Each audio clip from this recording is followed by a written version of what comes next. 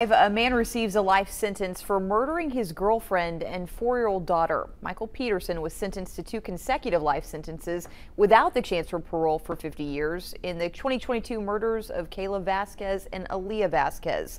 Peterson placed a 911 call claiming he was attacked in his home and that his girlfriend and daughter were missing. Investigators found Kayla's body in rural Ford County. She had been stabbed more than 70 times. Aaliyah's body was found in Kinsley. She had been strangled to death. Investigators tied the crimes to Peterson, who did plead guilty earlier this year to 2 counts of first-degree murder.